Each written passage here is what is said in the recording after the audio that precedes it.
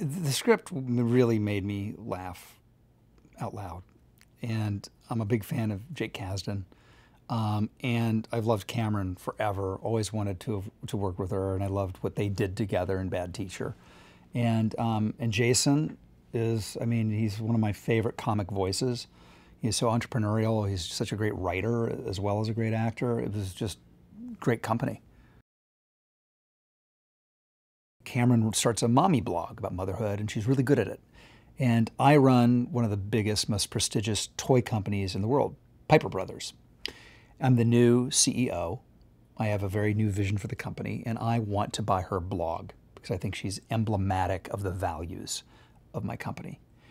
Unfortunately, the two of them, as is a couple's want, make a sort of, how shall we say, romantically adventurous digital output, and it ends up being sent to me accidentally. And so they have to come to my house and basically break in to find it. While Jason Segel's character is ransacking my house, I sort of co-opt Cameron sort of into my very surprising and unbelievably bizarre world that you would never see coming, and that's why I wanted to play this character. I mean, this character's reveal of who he is and what he's about just really made me laugh, and it's everything I look for in a part.